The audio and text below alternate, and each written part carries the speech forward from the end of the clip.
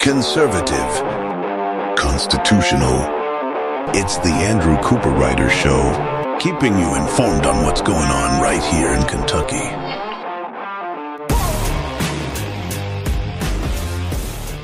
Hey everybody, welcome to another amazing week here on the Andrew Cooperrider Show. Thank you all so much for tuning in, whether you're listening on WZXI, listening on your favorite podcast platform, or watching this in the video format. I hope that you stay tuned with us all this week. We got a lot of big news to cover just today on everything I'd want to cover. I would have to talk for hours on, and it's a big week, and it's definitely worth staying tuned into the Andrew Cooperrider Show each and every single day. But for those watching on video, well, you're going to have some struggle with that because you're going to have to head on over to the podcast format or listen on WZXI to be able to stay in tuned to every single episode, because not every episode comes out on video, but you can head on over to your favorite podcasting platform or WZXI and listen every single day to stay up to date on exactly what's going on right here in Kentucky on the Andrew Cooperrider Show, because today we're going to be covering, we got communists. We're going to be talking about communists. We've got the budget passed out of the House. We'll be going into that. Maybe I'll have time to go over John Dice article. If anything, it's a testament to how irrelevant he is, that it keeps getting pushed to the bottom and we never have enough time to even go back and reference it. But regardless, we got a big show to us, so make sure you're staying tuned in. Now, if you want to reach out to the show, you can always email the Andrew Cooperrider Show and me, Andrew Cooperrider, at info@theandrewshow.com.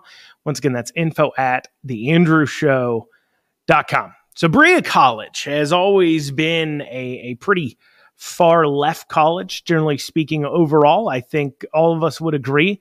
Obviously, it was founded to be a liberal arts college, and its original founding, great, awesome. A college that was founded to be open to everybody and to specifically help individuals. It was, at the time, it was founded by a person who wanted to get rid of slavery, and it was half black, half white. Fantastic. But quickly over time, it's morphed into, just a hotbed of huge troublesome issues. And that's a real question for a university that calls itself a Christian college. It calls itself that despite, if you ask basically any of the students on campus about the Christian doctrine, such as straight monogamous relationships, they would scoff. Now, obviously, Berea University says that, well, they're reaching out to everybody of all faiths, just as God commands it, which is true. We are commanded as Christians, if you're a Christian, to reach out to people of all faiths and beliefs, but you're there to try to convince them, to try to get them to follow the correct path. But Berea College has fallen very short on that. They don't require you follow any kind of Christian path at all, based upon the simple idea that, you'd wonder if the people on campus heard what the founder of the university, John G. Fee, back in 1855 when he founded the university, if they heard him talk about what he believed in, what he saw that needed to be forwarded in the world, they would probably find themselves aghast. John G. Fee would not even be able to speak on his own university without being kicked off for hate speech. Now, you know this because John founded Berea College in 1855, and it was called Berea after a town in the Bible. So definitely a Christian in the years of 1855 would not agree with most of what's going on campus today. Now, though, who would agree with a lot that's going on Berea's college campus today? Vladimir Lenin. That's right, the Soviet communist pusher. Because on campus, you have a very active chapter called the Berea College Youth Communist League, who regularly hosts events such as this little jam here called the Lenin State and Revolution Reading Club, where you read about Lenin's beliefs and what they think will happen after the fall of the government and society as we know it. Not in a way to say, hey, we should avoid that, but of course in a way to pull that forward. Celebrating Vladimir Lenin, who created the very period called the Red Terror, where as many as 3.7 million people died due to his actions, due to his ordered executions or the famines that he created, all in his bloodthirsty conquest in Russia. But of course, this is an individual that these people on university apparently Berea College would celebrate. Now, this group is a college-sanctioned group.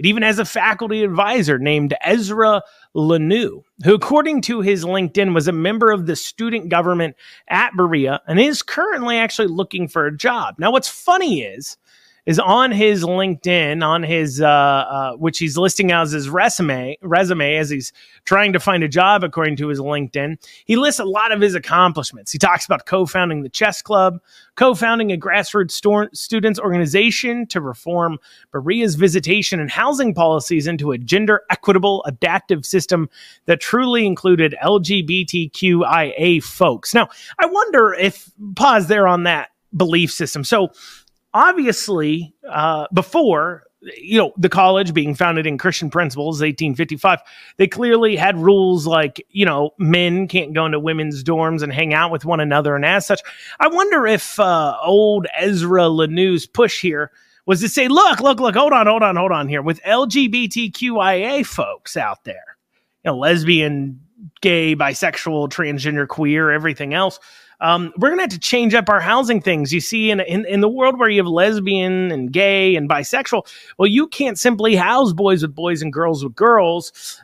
We need to change this entire belief system now. Instead of saying that men and women can't stay together on campus, we have to randomly assign roommates now, and anybody outside the roommate's not allowed into the dorm room. I wonder if that's what he would be pushing for, because if you're trying to stay true to Berea's beliefs while still updating it for LGBTQIA folks, well, then you would want just as many restrictions from girls seeing each other as you want boys and girls from seeing each other. But I've got a feeling that that wasn't what Ezra Lanu was looking for. No, he was probably looking to change policies to encourage these individuals to get it on more and more often, because, of course, that is the moral, wasteful land that Berea College has become. But you know what's not on his LinkedIn, funny enough, is the fact that he's the faculty advisor to the Communist Party group on campus. Now, let's say, Andrew, this young man deserves freedom of ideas, and he absolutely does. But remember, in the marketplace of ideas, we should also have the freedom to call out bad ones and bad thoughts as we see fit. Free speech doesn't mean one person gets to talk and then everyone else has to shut up. A marketplace of ideas, true free speech, means that ideas can battle it out in the public square. We all get to voice our opinions. It doesn't mean just one person. Now, do I think someone like Ezra should face some kind of repercussions from the government for his beliefs? No, I don't. But I do believe in a marketplace of free ideas that employers should be free to decide whether or not they want that kind of Marxist garbage, which is unemployable, involved in their company. Because let's be honest, you don't want somebody who doesn't believe your company deserves to make a profit, somebody who doesn't believe in free markets, somebody who will look at your bottom line and say, well, that doesn't belong to you anyways. That's the type of person that would have no problem stealing from the company they work for because property rights they don't even believe in. No. That's not somebody who you'd want on there. So I absolutely believe he does have a right to his free ideas, but I don't think he has a right to be free from repercussions of his bad ideas. But all my thoughts there are based upon individual citizens. Where it gets hairy is when you start coming into my pockets, into my family's income, and into the fruits of our labor, and start using that deadly force of government to steal from us in order to fund your markets indoctrination camps, your Marxist indoctrination camps. But we'll go, that's not even the worst thing about this group, though. We'll be going more into the Berea College Communist Party, as unfortunate as it sounds. After this short break, you're listening to the Andrew Cooperrider Show, your source for Kentucky politics. And you are back with the Andrew Cooperrider Show, your source for Kentucky politics. Before the break, we were talking about Berea College's Communist Party, a sanctioned group that's part of the university, even has a faculty advisor.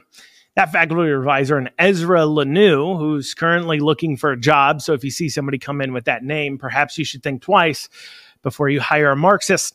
But it's not just that he has beliefs that in the free marketplace of ideas, I don't want him thrown in jail for being a communist, but I do want his ideas called out in the free market of ideas, but I also don't want my money paying for it.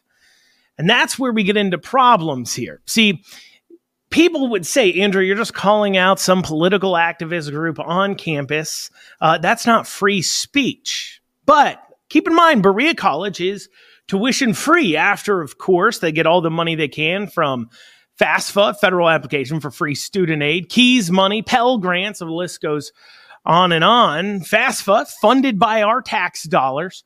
You know, you're free to have all the communist clubs you want, but to come and ask for my money to fund it, well, now you've invited in my opinion. And you've invited me now to lobby the government to not outlaw your behavior in general, but to lobby the government to stop funding your behavior.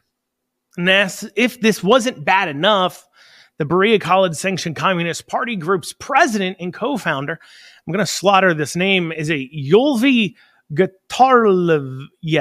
Yuli Giteliev. Yulvi Giteliev.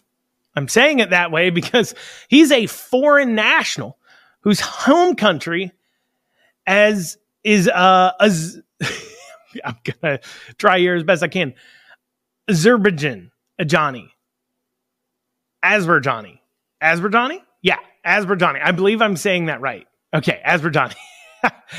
So he's not American. He is a part of Azerbaijan, and that's a former Soviet country. So on top of leading the Communist Club, the president of it and co-founder, this Yulvi, he also writes in a communist online news website called The Torch, which is a communist website. And he also regularly, it would seem, would appear in protests on behalf of Hamas, supporting Hamas against Israel, calling for a ceasefire, calling for the genocide of all Israelis, which is all really great. So you've got a college receiving basically all of its funding through tax dollars, through FAFSA, through Keys, through Pell grants, or other student aids. And on top of that, you still have 38% that are graduating with student loans, but most of those people who are graduating with student loans, those 38% of Berea College students that still graduate, even though it's tuition free with student debt, well, most of their debt is under $5,000. So that means most likely it was just forgiven by Joe Biden. So your tax dollars are funding a university that is importing foreign nationals that are founding communist political party and organizations and then actively campaigning on the behalf of terrorist groups. And yet, despite all of this, we have politicians and conservatives unwilling to act on this type of stuff. I mean, I have to ask you, are we suicidal as a country, as a state? I mean, I expect liberals to see nothing wrong with importing a bunch of communists and a bunch of terrorist sympathizers. I see no problem with that. I mean, half their party at this point in Congress seems like they fall into the category of terrorist sympathizers or potentially terrorists themselves. In the Ilhan Omar, based upon her current conversations about her allegiances to Somalia. But I understand, you know, most of them are communist, not most, but probably about half are communists and or socialists. But I repeat myself, half of them probably don't support Israel. So that's expected out of the Democrat Party. I don't expect them to actually take a stand about that. But what about our so-called conservative representatives that continue to fund this stuff? And I say, Andrew, what about liberty? Well, liberty is you get to work and think for yourself, yes, but you also have to pay for those consequences yourself. Liberty isn't you get to come to my pocket and steal from me, then use that money to spread your deadly ideologies and import non-Americans that support terrorists. It isn't what liberty is. That is tyranny by another name. And we are allowing them to do it because we as Republicans, we as conservatives are unwilling to do the hard thing and say, oh, you want liberty and freedom, but you don't want Andrew Cooperrider's opinion to matter on your life. Well, then you're cut off. If you don't want my constituents' opinion on your beliefs, if you don't want laws made about the way you're conducting yourself and about the fact it is subverting the American way of life, supporting terrorists, supporting communists, well, you're cut off. We're not giving you any more government aid to this stuff completely. No, instead of that, we get Republicans like Michael Adams, Whitney Westerfield, Mitch McConnell, and others that say things like, we're not going to get distracted by the culture wars. We spend too much time on these social issues. They're just good for campaigning. They believe that those issues are unimportant and that we're just going to be the adults in the room. And then they sit there and wonder why our country is going farther and farther less. They will sit there and wonder why aren't Republicans winning more elections? Oh, it's Trump's that's the problem. It's not the fact that we're paying to import communist terrorist sympathizers and funding universities that are putting forward communist Lenin reading clubs, pro-Lenin reading clubs. It's not that we're forwarding that and then having our constituents pay for it. The conservative universities out there, they're not getting that kind of money. Not the kind of money Berea College is. But they're going to go ahead, we're going to make them pay for it. And then we're going to say, when people like me say, hey, this is a problem and I'm paying for it, I want you to do something about it. You tell me not to worry about it. We're being the adults in the room. That's just a sideshow distraction. Well, while you're trying to be the adults in the room, they've barred the doors and are burning the place down. And a country and a state that continues to behave in this way, that doesn't just tolerate things like communism and people who agree more with terrorists than they do their fellow Americans, but funds that, will not exist for very long. It just won't. Speaking of out of control, crazy things, the budget passed on Friday. Now, I want to talk a little bit. I want to spend some time talking about this budget and digging into it. So I'm actually going to start that off on the next segment, kind of digging into that budget and everything else. But before I do, a few people have reached out emailing me about House Bill 420, who says politicians don't have a sense of humor because, of course, House Bill 420 is a bill to legalize marijuana. The devil's lettuce, the sin cabbage. And I was asked, does it have a chance to pass? To which I say, no, it does not. First, it's sponsored by like all Democrats. Second, you have to understand the nature of politics here in Kentucky. And while perhaps you look at the data, the polling data, and you say, well, a majority of people support the legalization of marijuana. Andrew, what do you mean it has no chance to pass? Aren't they listening to the people? They do listen to the people. To a degree. We'll talk more about that when we get into the budget. They listen to the people to the degree, but they care more about people's perception of it. And you see the people, the individuals like yourself who vote. Legalizing marijuana, while maybe a majority of voters think that's a good thing or they're for it or they have no opinion on it, and we'll go into that here, but it's not a top issue for them. They don't care about that as much as they care about a whole lot of other things. But there is voters out there, especially in the Republican primary, on the other hand, that does have an opinion on not legalizing it that is pretty important to them.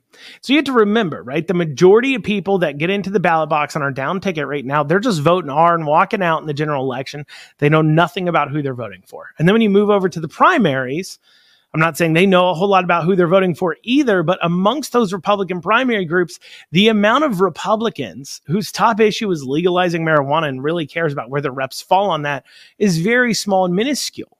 So despite the quote unquote popular opinions it has with this majority of voters, the majority of those voters aren't primary voters. And the vast majority of those people that are for it, it's not a top issue for them. They can take it or leave it. They don't really care. And so you have not only, politically speaking, only things to lose, nothing to gain. That's just the politics of it, okay? Let's talk about like the actual like mechanics of it. Because before we even really dig into and discuss whether or not legalizing marijuana in Kentucky would be a good thing or a bad thing, just in general, and before we're going to have a debate on those merits, and I think it'd be a very robust debate that we could dig into, about whether you can say this is a freedom issue, so on and so forth. And I get that, but there's a lot of points in legislation, both federally and then something to deal with statewide that would need to be discussed. First, marijuana being federally illegal still leads to a lot of issues, specifically with banking. FDIC insured banks can't do business with cannabis growers, weed dealers. And, that means that they're unbanked, and that can manifest itself in a lot of weird ways. One time I was out campaigning, knocking doors, and I came across a Republican that was a fertilizer salesman. He owned a fertilizer business. And he told me about the time that he sold a boatload of fertilizer to a pot farm out west, and they had to pay him in cash, and an armored truck had to show up with like $250,000 on it, and he had to have that truck drive down to his bank and deposit it, but he had no way to really document that. And that's what leads to some of this marijuana legalizing to also have a lot more organized crime with it, because there's so much cash going on that it makes it ideal for washing money, for money laundering operations.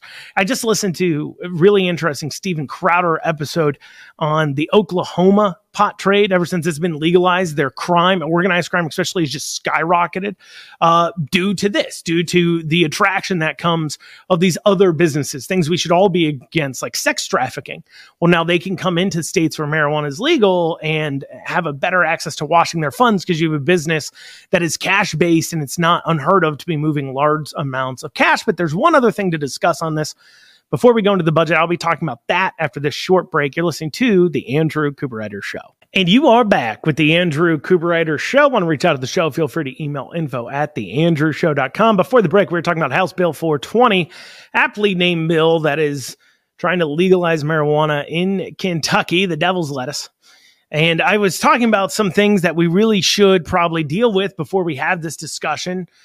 One was, of course, about federally it's still illegal, so that creates issues mainly with banking, and that can really create a hotbed of criminal activity to happen besides marijuana, because of the money laundering opportunities that kind of heavy cash flow business offers. But the other thing that is worth discussing on this when it comes to legalizing marijuana statewide, just on a practical standpoint here, guys, alcohol isn't even legalized completely statewide. I mean, we still have wet and dry votes in counties and cities all across Kentucky all the time.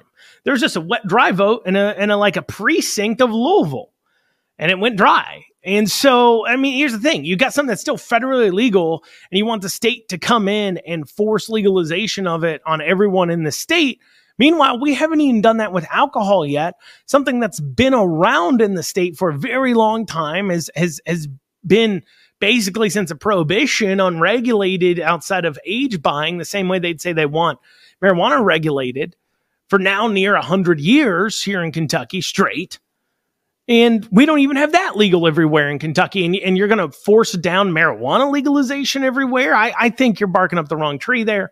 I think if you really want to have a real discussion about this, those people that are forwarding this kind of thing, they first got to start by, one, the federal government's got to legalize it. And then two, you got to put forward an option for local places to decide whether or not they want this in their community. And even then we can start having a real debate about the merits of it. I'm not saying I'm for it at all by any means. I'm saying I'm against it by any means. I think it's a lot of discussion. I don't think it's necessarily a net positive for society. Of course, there's some freedom issues, but that's a worthwhile debate, something to talk about. But to sit there and say we need to have that discussion before it's legal federally, so it's unbanked, creating all kinds of criminal activity, and then two, like I said, alcohol is not even legal statewide. You're going to force down marijuana on everybody. Come on now, come on. Seems a little out of control. So the budget passed the House. Part of its first step here, and there's a lot to go into about the budget process and everything else. I'm going to call it now. This is going to take so long. This segment, next segment will probably be dedicated to talking about the budget. So this John Deith article just had to wait another day. That's how irrelevant he is. Just keeps getting pushed off. I've had a segment actually notes wrote about this John Deith article where he went after McConnell, but not for the same reasons you and I would probably go after McConnell. And I can't manage to find the time to cover it. Such an unimportant person. Anyways, so the budget passed the House, and as it sits, as it's coming out of the House, it's $74,605,016,800 for this next fiscal year. For comparison, our current fiscal year that we are in, which is this year's budget, last year's budget, I think, whatever, however you want to say it, but this year's budget that we're in is $48,232,127,900. That's an increase of about $26 billion year over year. That's almost a 50% increase. And a good chunk of it is coming from capital projects, which is about $15 billion more than normal.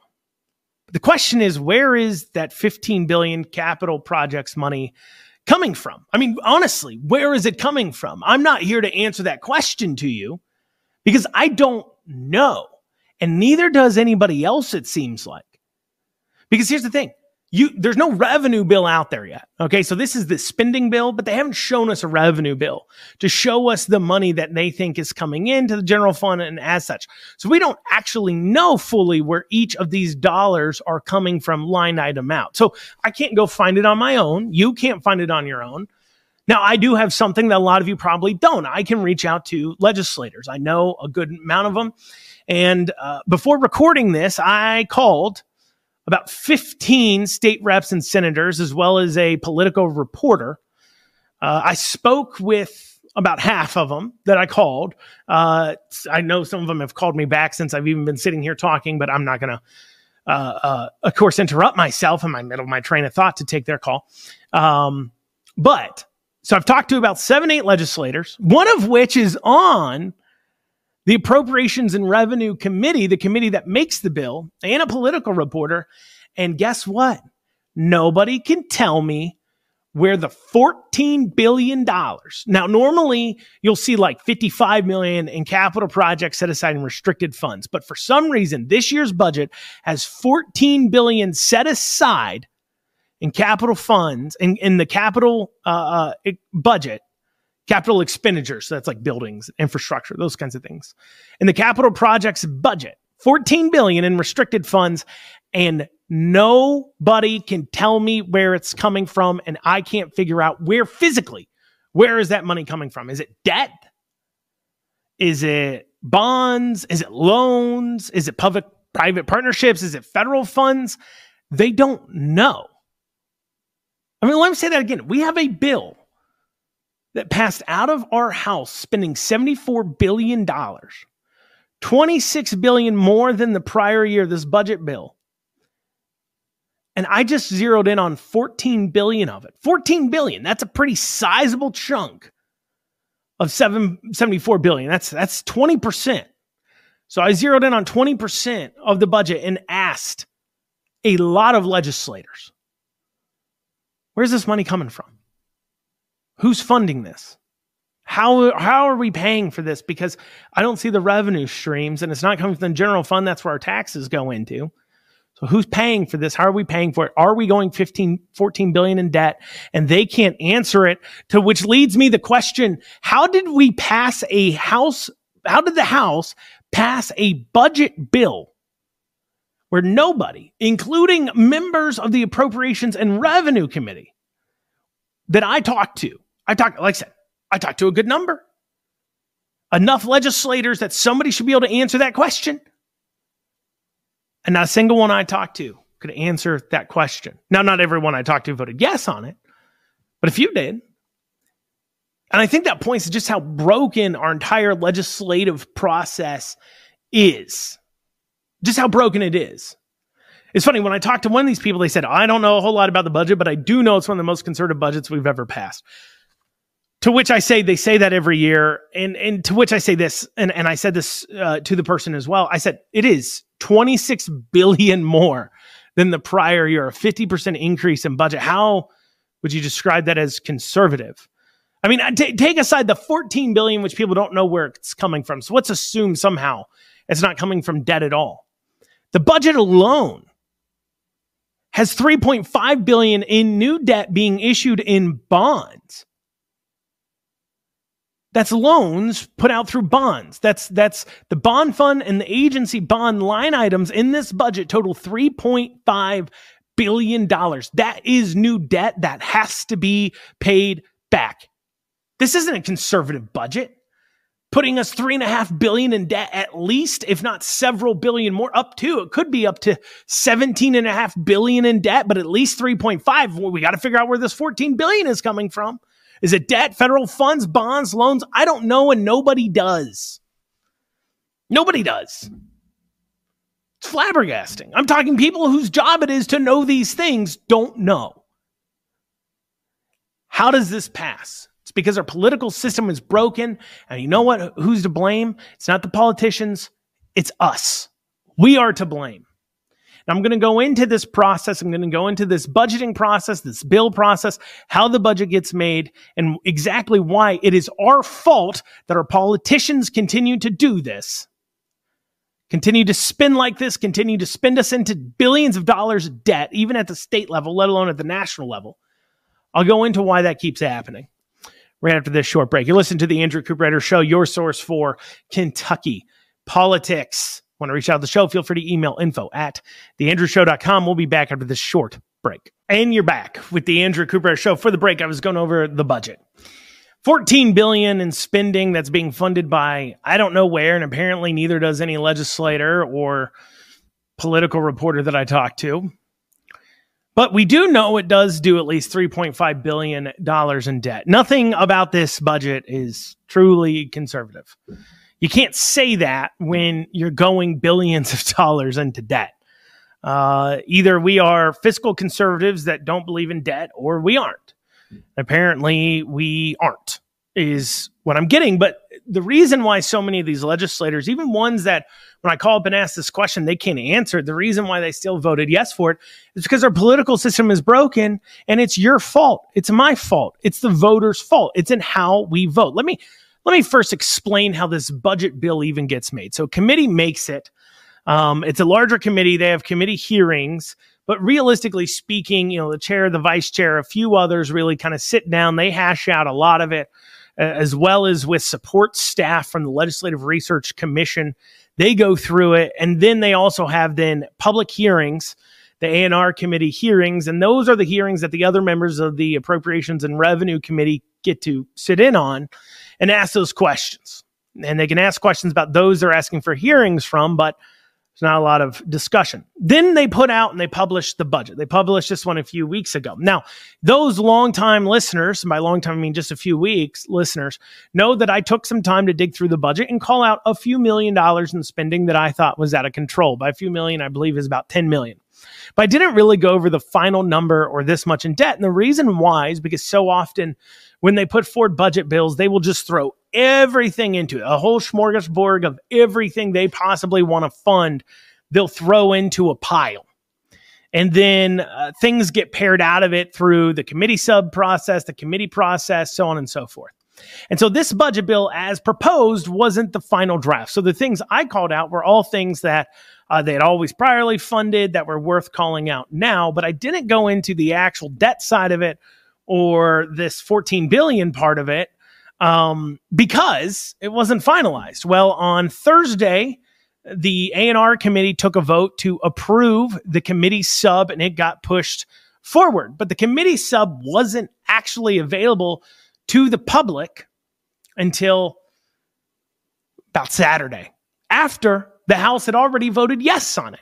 Why? Because the committee finished it the night before. They vote yes. It gets published, put to the floor. In fact, the legislators who voted on the bill on the floor, they just got it in about 30 minutes beforehand. It's a 257-page document.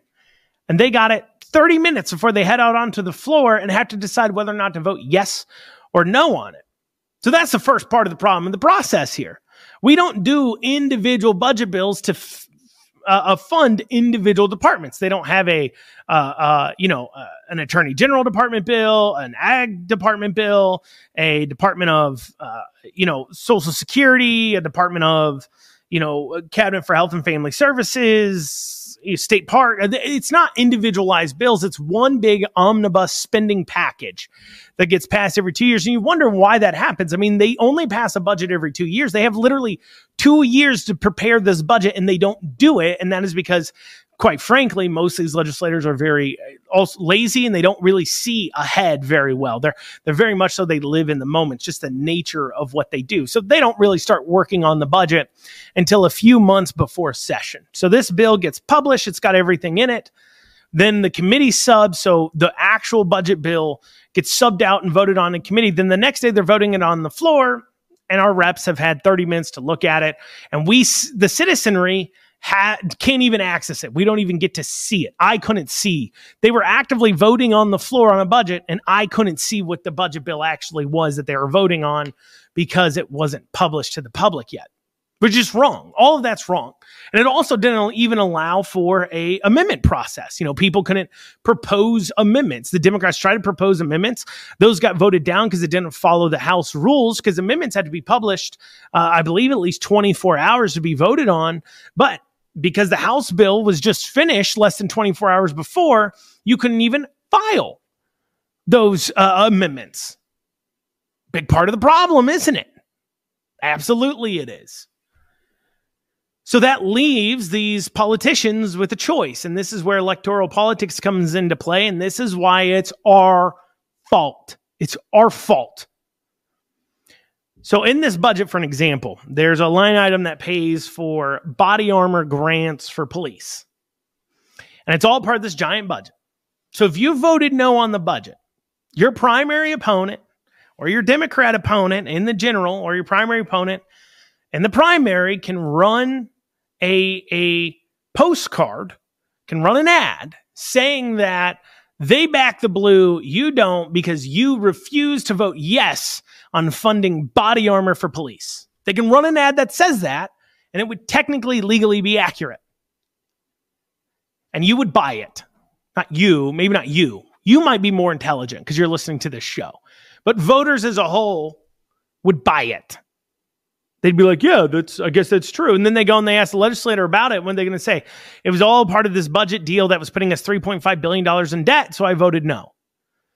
I say, okay, that would kind of neutralize it for most voters, but you got to get that word out.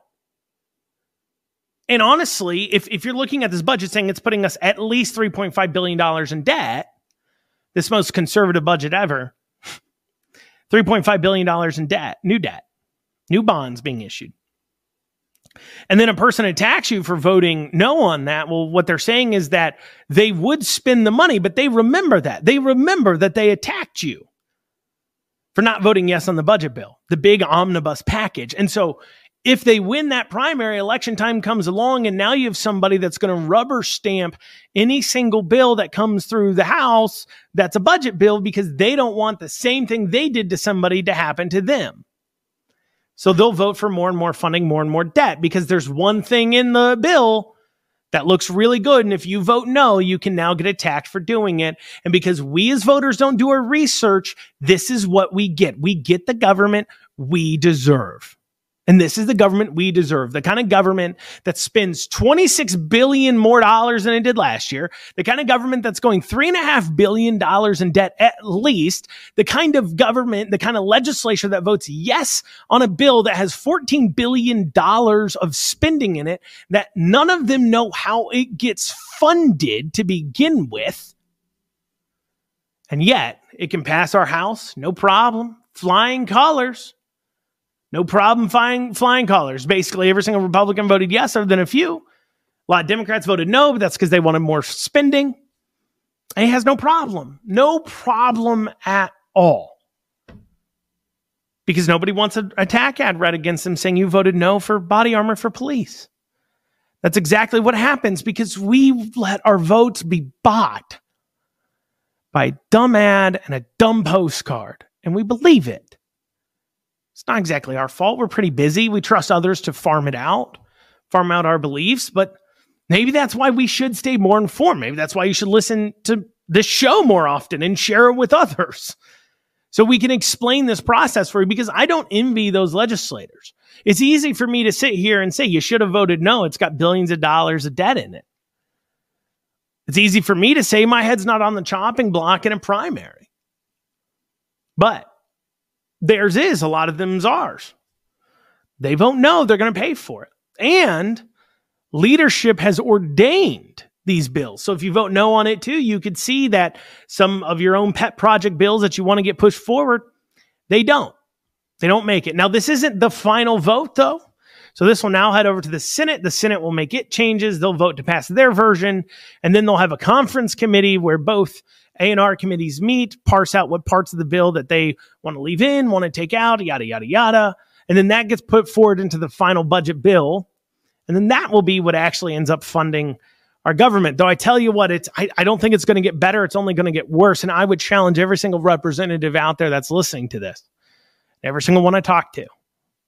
I told them this. Find out where that $14 billion is coming from. Is it debt? Is it federal funds? Is it not? It should be easy to vote no for a budget. Already it should have been easy to vote no for a budget, putting us $3.5 billion more in debt. If that $14 billion is just more debt, that now is a bill putting us $17.5 billion in debt. $17.5 billion, increasing our debt more than 25%. That should be an easy no vote for any conservative at all with principle. But unfortunately, even if that turns out to be debt, you may find out that many will still just vote yes for it.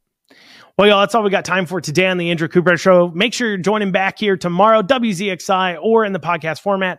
Have a great day.